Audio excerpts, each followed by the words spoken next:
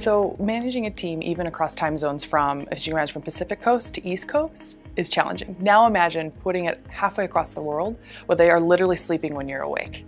So we have the SDR team out of India. And so knowing that they work North America hours, fair, but not the product team, nor does the engineering team. So how do I keep the whole organization centered around the most important market to us, which is North America? So how do I say, here's the focus, here's what we're learning on the front end, in the field, bring that back to product engineering and train the SDRs to improve that ramp time for sales.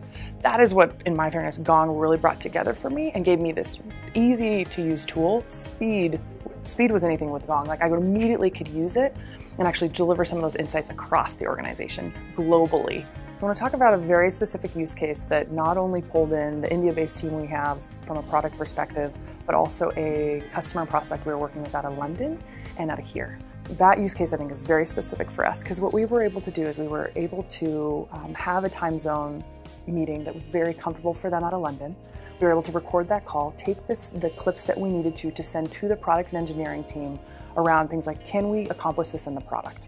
The answer was yes, then we can immediately bring that back within a time zone as if they never were sleeping, right? So the speed that we could move that around the organization, because a lot of times what happens to sales guys is they get on calls, or gals, they get on calls and suddenly there's this long thing like, here's what I need, and then they're like trying to copiously write down the notes and they miss the scope, right? They actually miss what needs to be accomplished. This way there's no way to miss it. You get to actually take the exact clip, give it directly to the product and engineering team while the prospect in London was sleeping, get it, and then get it back to them before they're even up in the morning. That helped us win a deal just based on the ability to get the speed of the product back to the customer.